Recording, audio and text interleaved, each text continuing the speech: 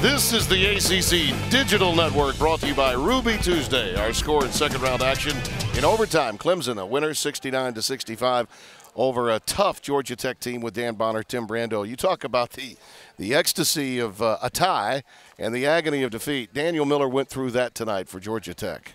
Well, Georgia Tech doesn't get to the overtime. That's right. Daniel Miller makes that basket at the end of the game.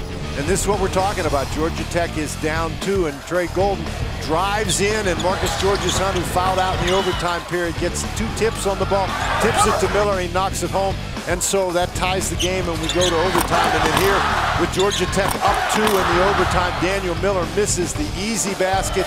As a result, Georgia Tech struggles down through the overtime. They never really recover from that, and Clemson holds on to win 69-65 in the overtime period. A big win for the Clemson Tigers, sets them up for a matchup with Duke tomorrow. A team that they've already beaten once. They obviously, Duke was a different team back then, but that's got to give them a level of confidence going in tomorrow, don't you think? I think it gives them a level of confidence, and I think that when you're in a tournament like this, you just survive, you advance, you're happy to do it. Happy trails, partner. Thank you.